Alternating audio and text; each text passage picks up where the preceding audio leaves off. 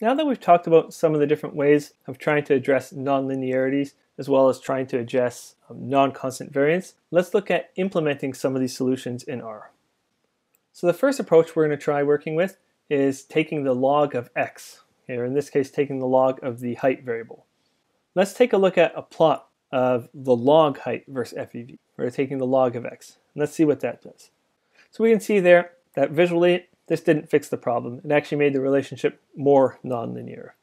Let's just fit a model that uses the log height to estimate FEV. Now here's a summary of the model.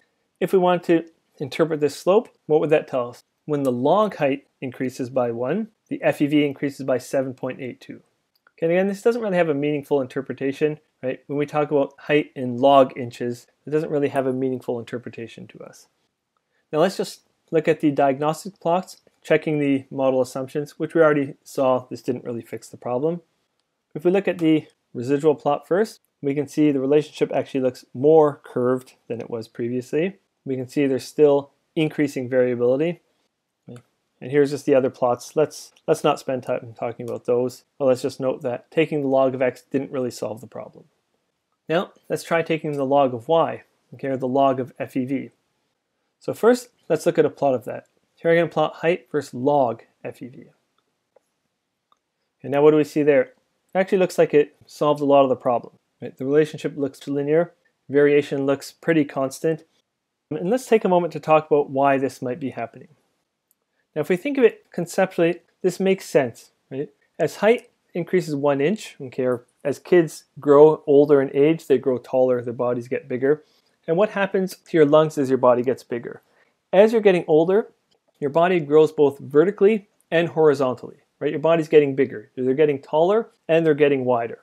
Okay, so the effect that getting older or growing taller has on lung capacity shouldn't be linear. It makes sense that it should be multiplicative, right? Every time you go a few inches taller, you're also growing a few inches wider, right? Your lungs are expanding vertically and horizontally. Okay, that's why we were seeing this exponential growth, or this exponential relationship between height and FEV. Let's go back and look at that plot quickly. Right, so here's height versus FEV. We're seeing this sort of curved relationship. To me, that makes sense conceptually. As kids are getting older, their bodies are getting bigger, and their lungs are growing vertically and horizontally. Okay, there's a multiplicative, not a linear relationship. Back to that transformation. Taking the log of y, or the log FEV, looks like it solves all of our problems here. Let's fit a model that uses height to estimate log FEV. So there's fitting the model. Let's add that line to the plot using the AB line command. Again, it looks pretty good. It tends to go right through those. The relationship looks very linear now. Let's take a look at a summary of the model. Now let's talk about the interpretation of the coefficient, the slope for height. The interpretation would be when height increases 1 centimeter, the log FEV increases by 0.05. Again, when your height increases 1 inch, your lung capacity increases by 0.05 log liters. Okay, now if our goal is to build an effect size model and say what effect does height have on FEV, this doesn't really provide a helpful interpretation. Right? It doesn't make sense to say what does height do to your log lung capacity. So it's not going to help us there.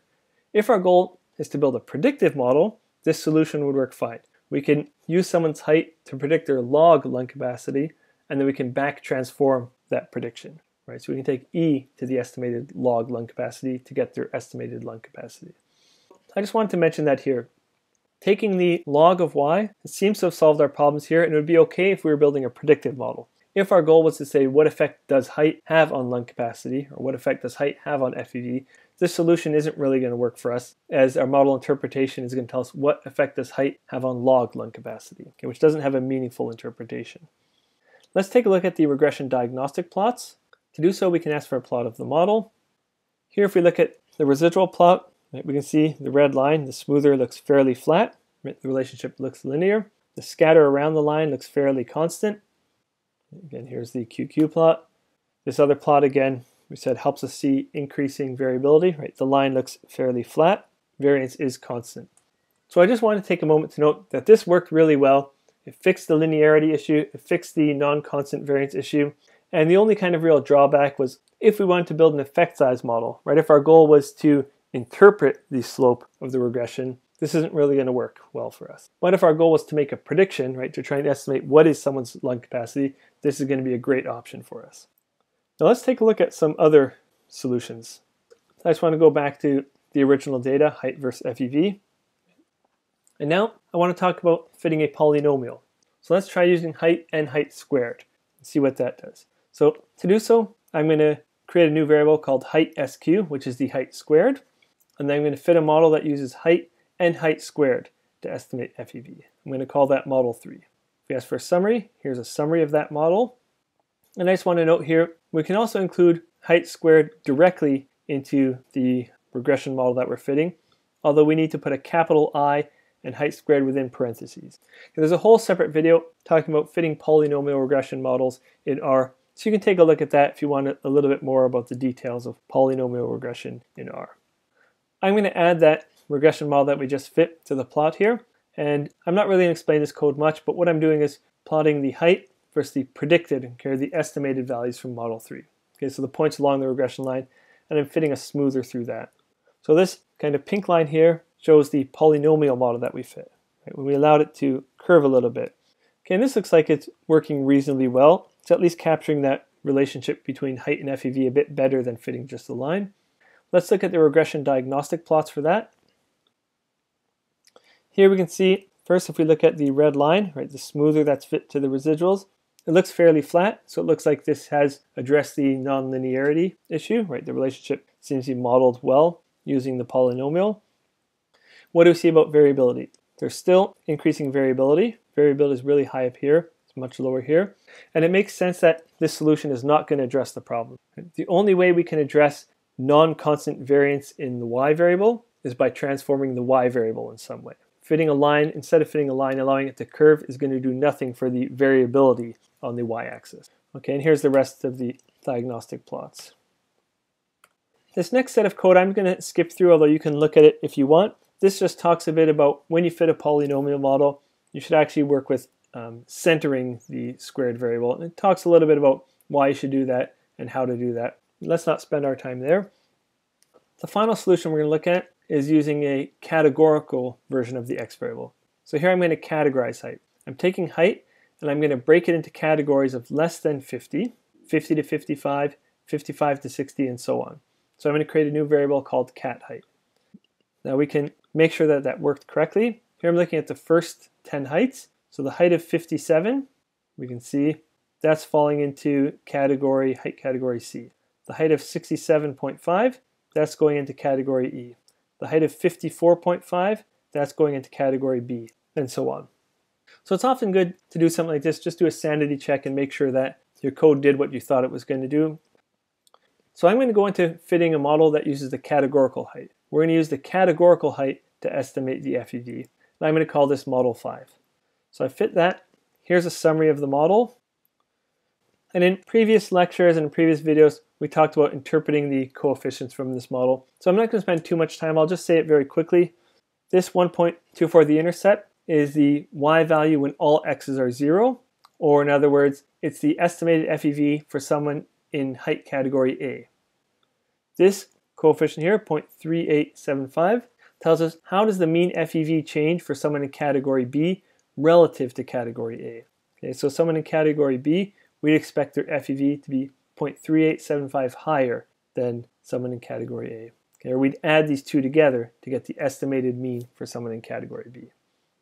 Now what I'm going to do is draw on that model that we've just fit. So first, I'm going to put up the plot of our data again. Here's height versus FEV. Now I'm going to add some red lines in of the cut point for categories. This isn't necessary. This is just to help us visualize what's going on. Right, so height category A is 45 to 50 inches. Height category B is 50 to 55 inches, and so on.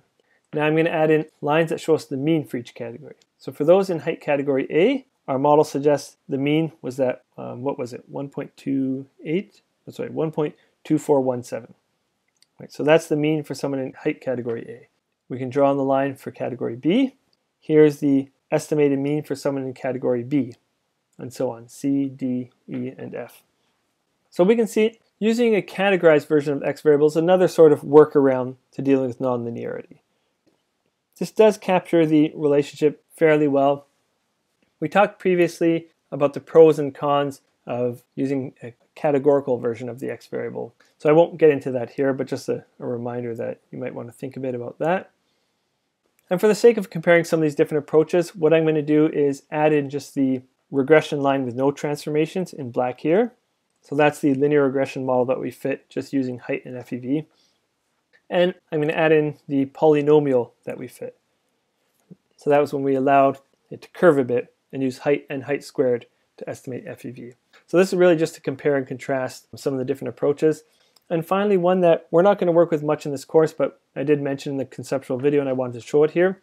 We could also use nonlinear regressions, so things like splines, right? So these are fitting sort of smooth lines through the x and y variable.